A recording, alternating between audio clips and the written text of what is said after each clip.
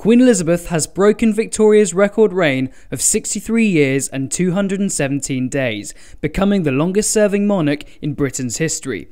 In that time, many things have changed. The Queen has given regular audiences to 12 Prime Ministers in total, and the first, Winston Churchill, was 51 years and 5 months older than her, compared to David Cameron, who is 40 years and 6 months younger. During her reign, there have also been 7 Archbishops of Canterbury and 7 Popes. When she came to the throne, her coronation was watched by an estimated 27 million Britons. At that time, 30% of Brits owned a television set, compared to 99% now. And in 1952 there were 3 million cars on the road, whereas that number is now over 30 million.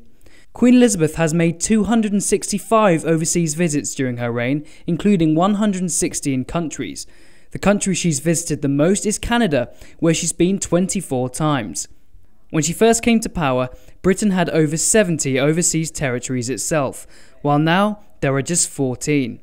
Meanwhile, back in Britain, the foreign-born population was just over 2 million, compared to 8 million in 2015. And finally, when she came to the throne, the Queen was just 25 years old, and now she's 89, but shows no signs of slowing down.